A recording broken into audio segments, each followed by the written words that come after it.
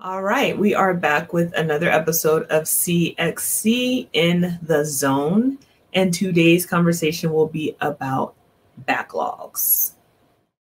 The lovely, lovely, lovely backlogs. So hopefully we can get to a point where you will know how to identify you have one, understand how to work through one, and last but not least, the most important, figure out how to prevent one.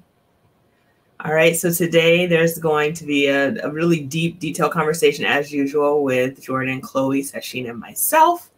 And I think we are about ready to jump in. Jordan, how are you today? I'm good. It's sunny and 70 degrees in New York today, so I'm great. Nice. I'm great. 83 in LA. So I'm with you on that. Yeah, it's cooking. AC is on. Tell the people a little bit about you and your background. Yeah, I've CX operations manager here at the Collective. I've been helping build and scale small startups for the past 6 years, most recently at Lattice and public.com. Nice. Up next, we have Miss Chloe. How are you today? Hey, I'm good. How are you? I'm doing well. Tell us about you. All right. Well, first of all, it is a rainy 45 degrees in Salt Lake City. So, yeah, it's staying warm and dry over here. But I'm Chloe. I'm also the CX operations manager at the Collective. I've been successfully building and managing customer service teams in a wide variety of industries for about 10 years now. I've learned a lot over the years, and I'm excited to share some of that knowledge and to continue to learn from you guys as well. Yay. And then, of course, last but not least, we have Sasheen. Hey, How you doing? Very good. I am in Miami where it's about to be disrespectfully hot. I think we're in the high 90s today. So I have my AC pretty much all the time because it's out of control. But yes, I am the CX strategist with this lovely Collective, and I've been in customer service, customer experience for over 20 years. Seen good, bad, and ugly in various different roles in various different industries over the years. So I'm very excited to talk shop about backlogs and what happens in these scenarios. Yes. I have horror stories, but I think the first thing that we need to actually do is for people who may or may not really even understand what it means to have a backlog, let's define it for them. So what exactly is a backlog?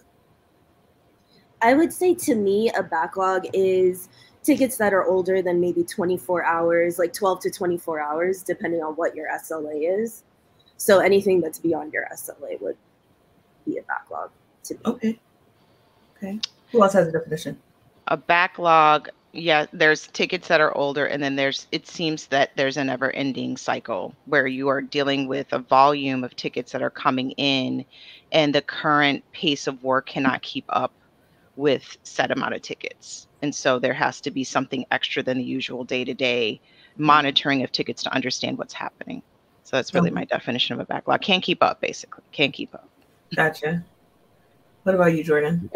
Yeah, I'd agree with those definitions. And I'd say like there's maybe a couple different types. One is just like a consistent backlog, like not caused by any volume changes or anything. It's just like you're mounting, like you're getting this insurmountable mountain of tickets that you can't handle. But there's also like external events that can cause a backlog as well that might be more temporary in nature. Like if you like go viral and sell like 1 million products, like that there could be a good reason for a backlog. So that's like there's different types of backlogs. So I want to make that clear as well. That's very true. I've started defining backlog as the pretty much when your workload exceeds your capacity. That's a backlog. But what I think I find most often is that most people don't know their capacity. They don't know what they're actually able to do on a day-to-day. So when that backlog hits, it's very difficult to kind of like zone in on that and realize like, wait a second, we're in trouble, versus feeling like, oh, let's just run overtime, because there's a point in time where running overtime to fix a backlog just runs out. And I think that overtime is sometimes like a short-term fix for what people may view as temporary. So to Jordan's point, let's say you have a promo, as he mentioned, it did really well. Now people are writing in, they have questions about it, or they're calling in whatever channel you use, and you don't have enough resources to handle that. That's a short-term thing. But if you are in a space where you are consistently getting more work than you can handle, that's a longer term backlog. And that might be time, I think, to look at maybe your processes or even the people, depending, like you may need more people, but we always start with process because a lot of times that fixes the issue. That's something that I learned from dealing with like a crazy backlog in my history. But my question for you guys is, what have you learned about managing backlogs in a customer service space in previous roles that you've been in? Also, I would love to know, what is the worst backlog you've ever seen?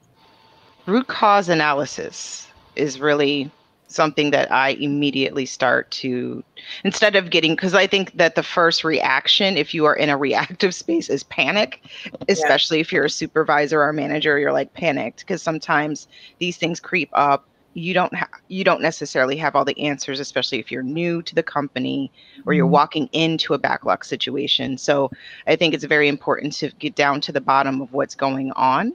And like to Jordan's point, figuring out whether this is temporary or this is a long-term problem, and then going from there. So in my experience, it depended on the situation. I've seen where there was just companies that it wasn't a priority. You know, like they just was like, okay, that's just what it is. And you're like, okay, no. You're like, it's not okay that you just don't get back to people. It's like, well, we just, that's just how it is. It's like, okay, well, let's try to figure this out. So there was that part that I've experienced where companies just weren't concerned about it. And then there's other situations where there was a miscommunication that caused a humongous backlog. And then having to figure out the strategy around how to get around it. So volume wise, what's the worst you've seen? I had a client that had a 7,000 ticket backlog. When I was running teams, it was probably like at least 2,000, 3,000 for a couple of weeks. It was an operational disconnect, and it took a while to get that, down to. And with the 7,000, do you know how long people were waiting? Like the longest? That was caused by someone, their config, like they had to bulk response. Okay. So it was like one of those situations where it's one answer and they basically just manually responded to everybody instead of having to go individual. So it was an easier strategy to have to kind of clean up. And like when I was working at the housing authority, we had backlogs in the thousands, 11. And this was from our call center that would come in as tickets for us that would take weeks because sometimes it was just, it ran the gamut on the families and whatever was going on at that time. So just depends. Okay. Who wants to go next? I want to know, what have you learned about managing backlogs? And then what is the worst you've ever seen? I think for me, something I've learned is while you temporarily, like as a CX leader, you can go in and answer tickets as well. Like if you're trying to do that to combat a backlog, it's not going to set you up for long-term success. And It's like really important to get buy-in from like leadership above you that like, hey, I need to focus on how we can fix this. Me answering tickets is a Band-Aid. It's not a solution. So, and to that effect, I think in terms of biggest backlog, I was at a company that like was very fortunate and like blew up in a good way. And we like quadrupled their customer base over like a period of a couple months. But we went from having hundreds of tickets open at the end of the day to like 6,000 tickets open at the end of the day. And it was a team of like 7 of us. And so it was a wild time. But when I first started my CX career, it was actually just join as a CX rep at a video game company. And their backlog of email tickets was a month long. So if you sent an email to us, we would not respond for a month. And it was totally a process thing. The way they had all of their agents work, they had dedicated phone agents, but then everybody else was managing 2 or 3 chats at once and then expected to handle like 50 emails during the shift on top of that. And like, it's just not possible. And so they really needed to break it up and have somebody just do emails and just do chat, but they didn't. And so the email backlog just kept growing and growing. And they're like, just answer more emails. That's the solution. And they gave us like chunks of emails that we were supposed to respond to. And did not work. No, it's, Sasheen, why didn't you tell them to do the root cause? Right? Like, these are the things. We got to get down to what is going on. Whoa. It's just not like people aren't just going to email just to be like, hey, y'all, it's Thursday. How y'all doing? Right? Like, no, they call with something or they're coming out, they have an issue. I am telling you. Chloe, what you got? So I think, as you guys know, I've worked with some pretty high volume clients in the past. Mhm. So two of the worst ones that I've had have been over 14,000 and then over 17,000 backlog. Woo, Yeah. buddy. And it comes down to what Sasheen was saying is the root cause. And you sort of figure out like your top 5 issues that you're having, create your processes, and then try and just chip away at it. So the strategy behind it is doing the processes, Yeah. training, of course. You got me beat on backlog. The worst I've seen is 9,000. And at the time I was running CX, we had 2 channels open. We had phones and we had email. And at that time, what we did was we shut down phones on Sundays to like try to dig out of it. But it was that we were trying to fix what we thought was short term, but this was like the new normal. And we didn't know that it was the new normal. My boss's brother was his chief of staff, and he like decided to like shut down phones indefinitely. And that was the right move. I think the hard part for me was that I wasn't thinking along those lines because I'm like kind of too far on the customer satisfaction space. But in order to get out of that one of the things that we did was mass communication. So a mass messaging to all those impacted to give them whatever it was that they asked for, just so that we could automatically close their tickets and then move on with our lives. That one, that worked. We got out of the backlog. For clients, when we see backlogs, it's usually like, sometimes it's not a high volume. A lot of times it's just a long response rate. I think we've employed all the suggestions you guys have had. Like one was 10 days. Small team, 10-day response time on average. And we looked at what were people contacting about and then figured out the high drivers. This is bringing in literally all of your points. And then specifically put people on chipping away at those and then shutting down live channels, right? Because your backlog is usually going to be tickets that are created, come from a live channel, could be a voicemail, missed call, whatever the case may be. Okay, what strategies have you guys employed as far as reducing backlogs in your history? I think looking at deflection strategy is key.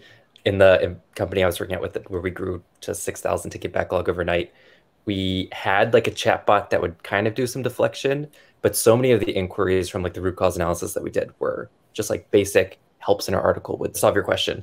And so we went in and like revamped, overhauled the chatbot, and it ended up deflecting like 50% of those inquiries that started to come in. So we were able to get those simple things answered by a bot and then leave like the complex issues and like the relationship building types of conversations for the agents to handle. Because nobody wants to answer like, how do I reset my password, or like basic things like that. That's true. And so I think deflection is key. And if your help center is also in bad shape, like some people like me, when I'm a customer, I don't want to talk to a person if I don't have to. I'm going to go to the help center first. And so like making sure that all the documentation is there externally is key as well. Before I just mess up again, Chloe, has it come back to you? Yeah, it did. Okay, go. So to go off of what Jordan was saying, your documentation, but also I feel like having subject matter experts is really important. So in one of the cases that I had, it was for a handbag company. So it was mostly order status, return, damaged product. So having experts in each of those categories, it really helped. Like, I don't know where to take it from, the first couple of messages. I'm just going to send it to you and it gets taken care of really quickly. So I think subject matter experts is an important component. I like that. Yeah, that's a good one. Another one I think is doing, when you're actually kind of going through customers, checking to see which channels and doing merges of multiple tickets is important, because that can quickly cut down on volume. Because typically when there is a backlog, there's customers that keep reaching out with the same problems or different problems. So instead of having to run into the same customer with 3 different tickets or 5 different tickets, or they've emailed, called, and chatted, it's really coming up with that strategy to say, has this person reached out to us more than once? merging all of their inquiries into one and then responding to all of their concerns. I think it just helps with keeping it, response times, and then also making sure that that customer doesn't escalate any further and putting them in a higher priority status as well. Because when somebody starts to hit all the channels, like it's just going to build up and mushroom. So making sure, depending on their issue, their status of or priority of response is accounted for as well. Yeah, some systems will actually kick the person to the bottom of the queue if they send multiple emails, which I think is insane. Yeah, we have done that for sure. Like, look up, as soon as that message comes in, you have the message from the customer, check their profile to see what else they have, solve it all in one. You can take care of 3 or 4 tickets in one. They're happier. Because I think people forget that when a customer reaches out to a business, they don't know they don't know us. They just know that they're contacting the business. So they expect that we know everything. I can remember getting messages from people when I was doing e-com specifically, and the customers would say, "You're not answering my emails, but you're sending me marketing messages."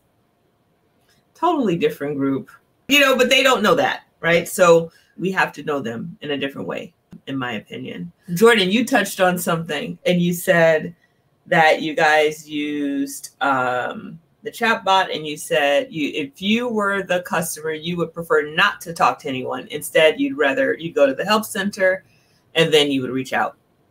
Okay, pet peeve rant. I do this every time. My pet peeve is when I do actually take the time to call, because let me tell you something. There's a phone call that I need to make about my refrigerator. I know I talk about this every week, it seems. It's still not working, but I need to make this call and I'm dreading it because it's going to be like 20 minutes of my life that I can't get back. And so I don't want to do it. Okay. But today, that was just a side note. But today I got a message from my credit card company and they said, we need to verify your information. If you didn't request this, call us. Well, I didn't request anything. So I call. The IVR picks up and says, "What's the reason for your call?" I say, "Customer service. We need to know why you're calling so we can get you to the right rep." Customer service. Okay, I'll connect you to customer service. IVR comes back. "Can you tell us the reason for your call?" I said, "You told me to call you." I don't know what else to say. At that point, I'm calling you because you asked me to. That was very annoying. And then the fun part, the lady, when I get on the call with her, it was regarding a new card that was on its way that I didn't know was on its way. And she says, "Next time, just call the number on the back of your card and then we can help you." I said, I don't have it yet. But in the future, I'll do that. I promise. I promise I will. So I think sometimes we have to sit in the seat as the people who are building that CX, that customer experience. We have to sit in the seat of the person using all the services that we are trying to introduce, just so we can see how much it doesn't make sense. Because if we're making decisions internally that make sense for us, it doesn't mean that it translates to the customer. I think that's like the dark side of deflection too. It's like when companies make it super hard to contact you. Like there's a difference in making it hard and annoying versus self-serving the customer information that will help solve their issue. It's definitely a balance, but like, yeah, that's so annoying. And then also the testing. It's like almost sometimes people will put these things together and not test it to make sure it works as expected. Yeah. And you really almost have to over test and have a period where you're just testing to make sure that it works and testing out the scenarios. Because just to your point, if you have a text message that goes to a customer, and these are different channels, so the channels kind of all have to come together, especially in IVR. Yeah. So that text came to you, then it should have been whatever that text called this number, that number should have served the purpose of that particular inquiry or whatever they were reaching out to customers from, instead of you having to go to the general phone service and then ask for customer service. Especially when you're reaching out to customers, don't reach out to customers and don't have a process around why you're reaching out to them. Even if it's a short-term period process, there's a purpose behind reaching out to that customer because you're trying to solve a problem for them and be proactive. So it's a proactive strategy. So you can't have a proactive strategy and then have them come to the general situation and just now they're swimming in the regular stuff. I'm telling you. You've killed it. You've killed it at that point. I'm telling you. Speaking of being proactive, and staying ahead of things, how do you go about preventing a backlog situation? I think basically preparing, being in the know of if there's something coming down the pipeline that we're going to have enough tickets, right? That's that's like one. Having a standard process around what are we considering to be a kind of a red flag of we need to have all hands on deck because we see that there's a problem. So there should be some sort of a protocol around that. That could be, making sure there's like an automation to kind of alert everybody if the ticket volume gets over a certain point, or if a certain issue starts to uptick, there's an alert. So there's just having a system of awareness, I think, about what is considered a warning sign for a backlog to come with the team. And that varies depending on the business and of course your metrics of what you're measuring as response times and stuff. Okay. Who next? I would think to avoid cherry picking, because then it just leaves, unmanageable tickets and they just stay there because no one wants to deal with it. So that's a big one, I think. We got to definitely do one on an episode on like workflows. That has to happen because that cherry picking thing is very real. Jordan, what do you have? Yeah, I think kind of to Sashin's point, having a contingency plan, like if you work with a BPO, can you have a plan like where they scale up service temporarily with a season or whatever, or having a threshold of like, hey, we'll give the team overtime for this temporary amount of time in this contingency, and just having strict rules around that and like time frames of like, it's not a permanent state. If it becomes a permanent state, that's a bad thing and we need to fix our process or like hire or something like that. Yeah. So I wrote this article, it's on Medium. And I think that the article focuses so heavily on like tactically how to get out of backlogs that it might go whoosh, because it's all math, right? So I talk about like knowing your capacity. So what can you do on a daily basis? The second thing is, given your current resources, what can you offer by ways of overtime, and when does it become excessive?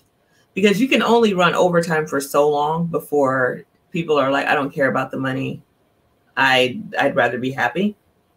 So that's one. And then another thing that will, I think, help prevent backlogs is knowing, one, your ramp time. So like not just how long it takes to train a person, but how long does it take to find and fill a position?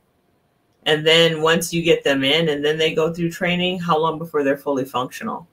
All of that stuff matters in backlog prevention because you need to be looking ahead at least 12 weeks. Like rolling 12 weeks is good. Now I'm talking like everyone has, a workforce management department. I understand that everybody doesn't have that or that doesn't exist anywhere, but you should be looking ahead at all times. So you have to have a forecast and you have to have a marketing calendar. Right? Marketing needs to tell you, and this is to Sashin's point, what's coming down the pipeline. And if they are not telling you, that's a problem. Someone from CX also needs to test all of those codes. There is a guy, I won't say his name because he didn't give me permission to say his name, but I hope he's doing well. And if he ever watches this, he'll know who I am. I mean, who I'm speaking of. But this was the one I was at a company, crazy to say, roughly 8 years ago, 7-8 years ago, which feels like a lifetime ago. But anyway, he actually, just by his on his own wit, on his own abilities, carved out a role for himself where he became the person that marketing went to have the codes and everything tested before CX got it. So he could also review the marketing materials to make sure that it was customer friendly. And that wasn't a role that really existed, but it was something that he carved out for himself. So I think that having, someone who does that is also very critical to success, in my opinion. So we talked a lot about the quantitative side, but the reality is that backlogs, they make customers unhappy.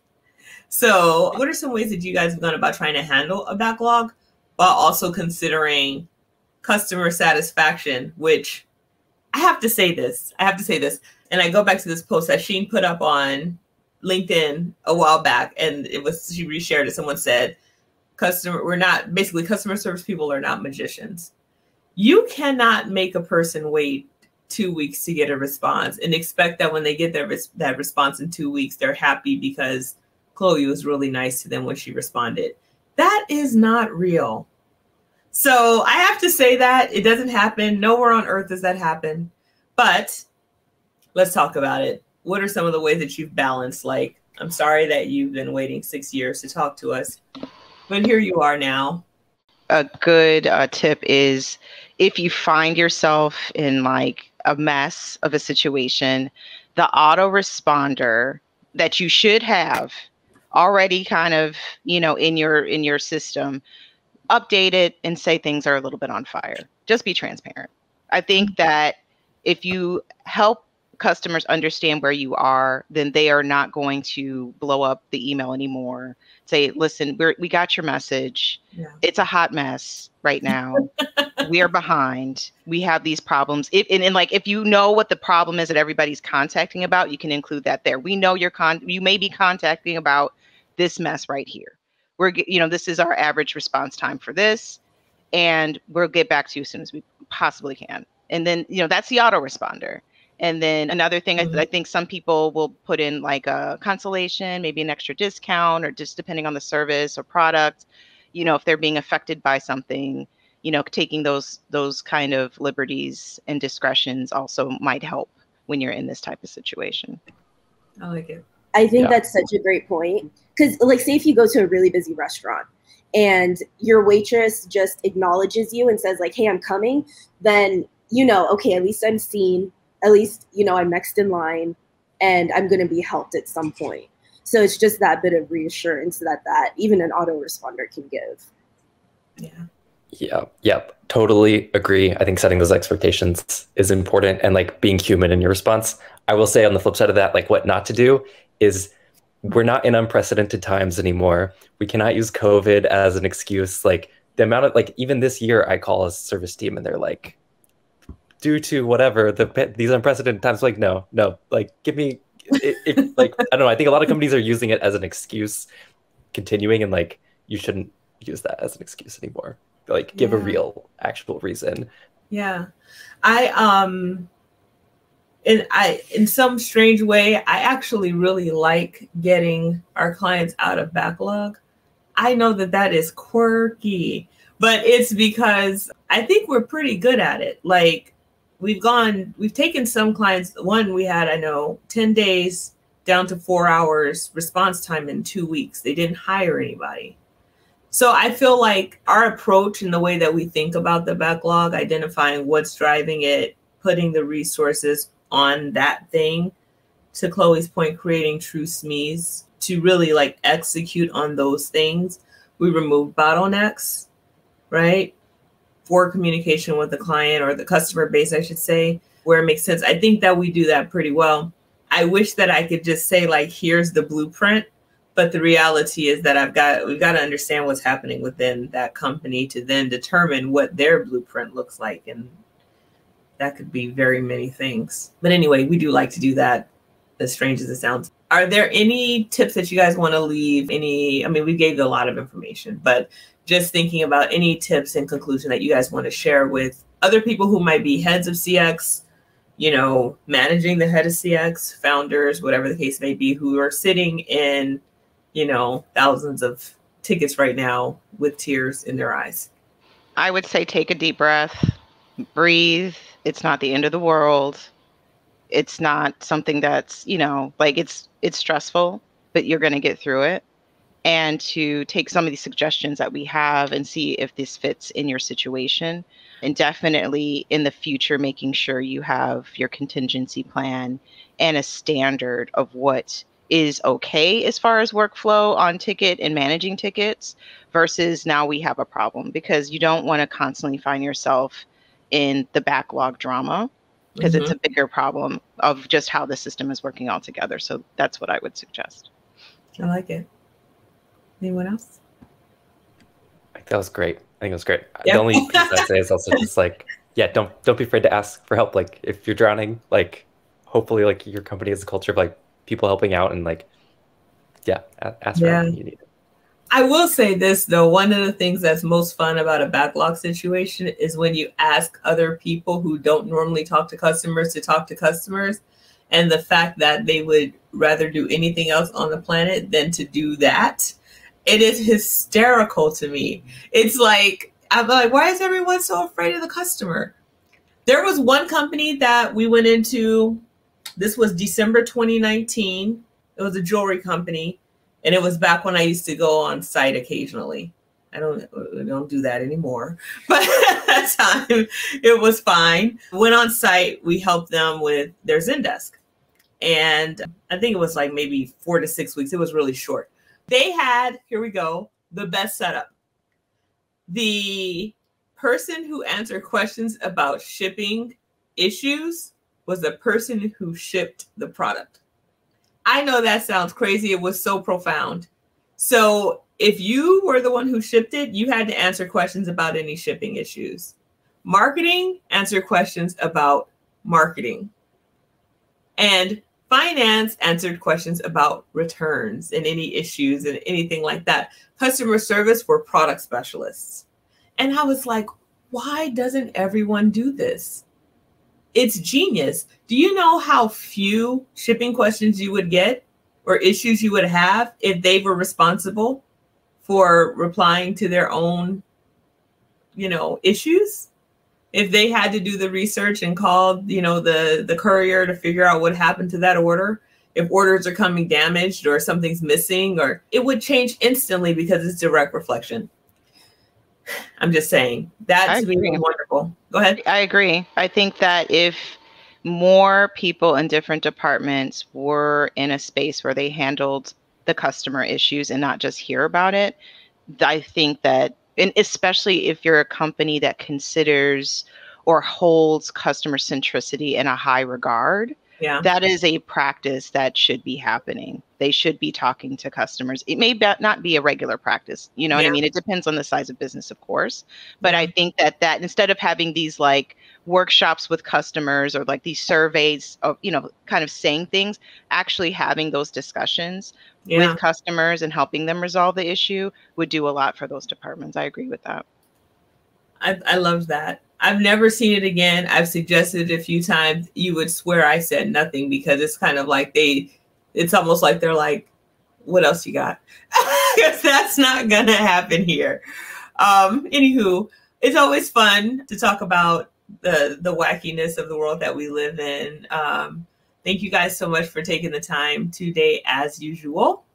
And for anyone listening, I hope that we were able to help you identify when you're in a backlog. Make sure that you're thinking about whether this is short-term or long-term, and that some of the tips and strategies that we provided will help you to get out of a backlog. And make sure you guys show that clip of Jordan saying, I shouldn't be working the backlog as the head of CX because you're just throwing me in the mix. And I'll leave you with this. A person, I don't know who said this to me. Someone taught me this though, very early in my career. I'm going to say he said, I don't know if it was a woman or a man, but we'll go with he said, that so imagine that you're in a ballroom and everyone's on the dance floor dancing and everyone is moving in one direction. What you don't realize if you're on the dance floor is that there's a cliff. And as everyone's dancing, people are falling off the cliff. But you don't know that because you're on the dance floor too. So you need to go up to the top, to the balcony, and watch everyone dance. So that when they get close to the edge, you can say, hold on, I need you to take a step back. You guys are getting close to the edge, right? So the next time that your boss is saying to you, you should be in the trenches, show that to him or her, to them, to say, actually, I need to be watching to make sure that we don't fall over. It's not whether or not you're willing to do it. It's that your skill is different and you shouldn't do it. That's all I got today, though. Thanks, y'all. And as usual, I appreciate you guys. Never feels like work. Never will. That is the commitment. And I will catch up with you guys on the next one. Talk to you later.